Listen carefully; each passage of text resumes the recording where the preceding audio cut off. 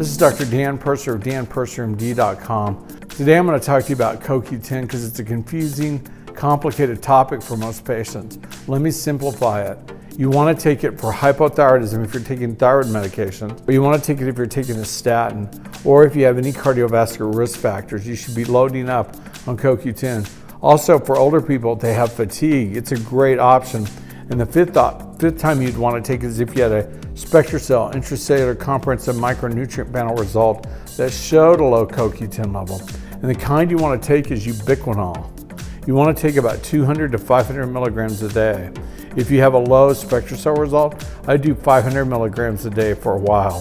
The forms of CoQ10 I like best that are out there, I like MedQuest CoQ10, which is the original Ubiquinol out of Japan, or the CoQ10 out of Japan, that all the studies were based on, so it's really good. If you can't get your hands on MedQuest CoQ10, try Qunol, which you can get at Walmart or off of Amazon. Regardless, take your CoQ10, I'd take at least 2 a day. This is Dr. Dan Purser. Thank you very much for watching.